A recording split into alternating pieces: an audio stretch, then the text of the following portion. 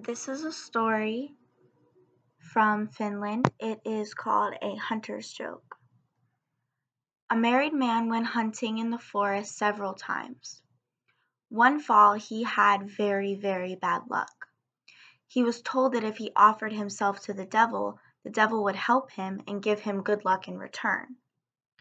So one night he called upon the devil. Once the devil shows up, he asks, "What's on your mind, my child?" And the hunter replies, "Nothing." The devil says, "Yes, there's something, just tell me."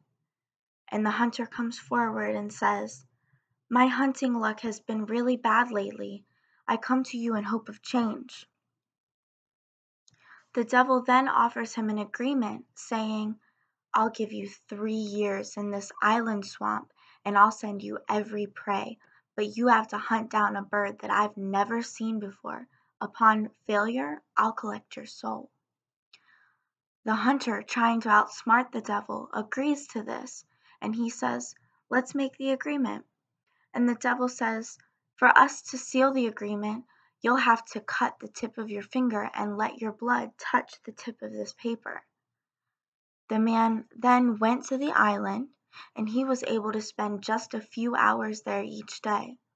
He would get loads of birds and as much forest game as he could ever possibly wish for. For 3 years, he goes on hunting on the island, and eventually he becomes rich from all of the game that he is able to shoot.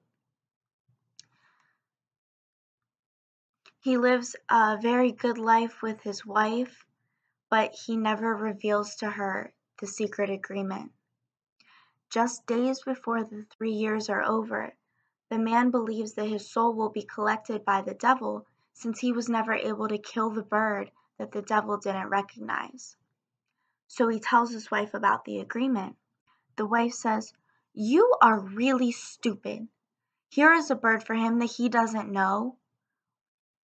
On the last morning you can tar me well and I'll get into this feather basket and roll around, and then he will not recognize me." That morning she was covered in the feathers and they went into the forest. The devil appears and asks if he is ready to have his soul collected. He reminds the devil that he is free if he is able to shoot a bird that he doesn't recognize. And the devil says, "Well, did you do this?" He tells him that he shot the bird this morning and then takes him to it. The devil does not recognize the bird and asks how he managed to kill such a big one. And then he says, "Aha, you shot it with 2 bullets." And the man says, "Yes, that's exactly how it happened." The devil then says that for 3 more years he will drive game to the island for the hunter, and then the devil went away. The man and his wife went home and had quite a job cleaning her off. She had to be scrubbed several times, and they even used a sauna to help loosen the tar from her body. The game provided enough money for the couple to last their entire lifetime. And the wife said, "Didn't I say he wouldn't recognize me? How can he recognize something that he's seeing for the first time?" And that was the tale.